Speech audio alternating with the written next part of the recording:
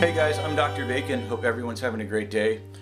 I have this Italsofa, which is also a Natuzzi. I've had it for 20 years. It's kind of going south. I've been putting leather protector on it, but that's kind of going bad. And now most recently, it's really getting saggy. And one thing I really liked about this couch was its firmness, and it's gone. So I did a little homework, and we're going to try and repair it or make it so it's more comfortable and squeeze some more years out of it. I think this couch cost $4,000 in 2000. And I bought it with my first wife.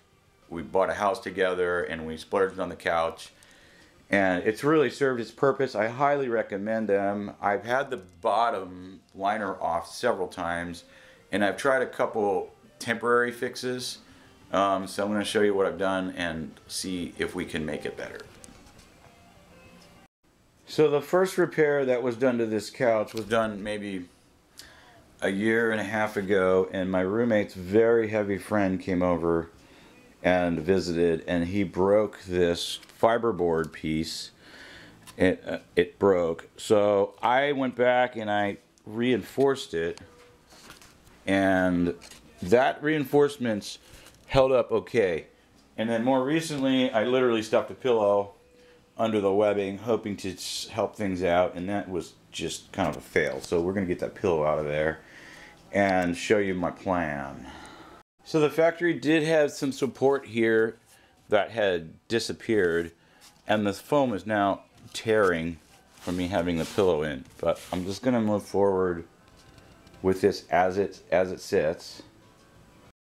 This is a $50 roll of high density foam I got off Amazon. I'll put a link in the description, and I expect it's going to expand a lot once I cut it loose here.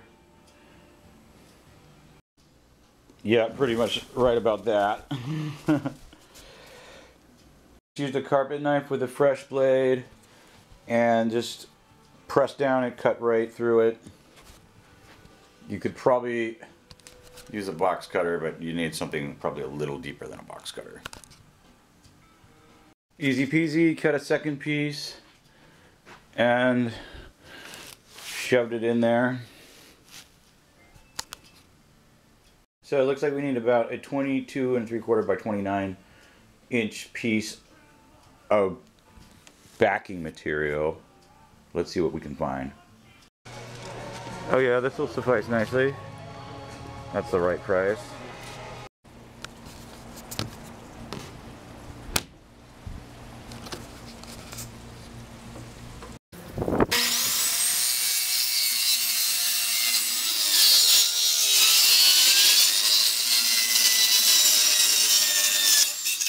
Okay, that fit almost perfect, but it's now pressed up by the foam. And I had to take this one screw out. I could have notched the board, but I just took the screw out and then replaced it. So this is in here. Now we're going to try to start some screws around the perimeter and work this thing down and compress that foam.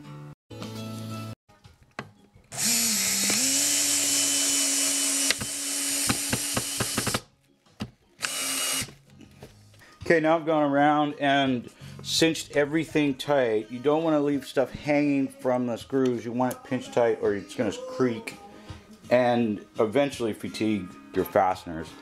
So there's nothing in the center here, but all the perimeter is tacked down with about, say, like 20 screws. Okay, second side is cinched up. Looks pretty good.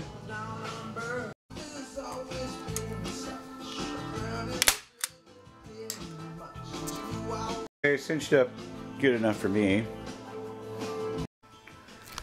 How does it look? How does it feel? Well, our hole's gone. I mean, the leather is stretched, but it feels very nice. It is firm again. Is it a new couch? No, it's not a new couch any more than putting tires on a car would make it a new car. But does it feel like a new set of tires?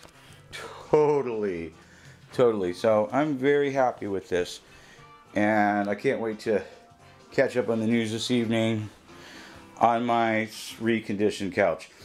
Hey guys, I'm going to do the other side now, but it's going to be more of the same. I really do appreciate your interest, and maybe you'll do this for your couch. Like I said, this is a 20-year-old couch, and it's going to be good for at least another 5 after this small, perhaps $100 investment.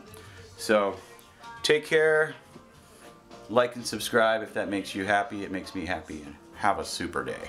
Bye.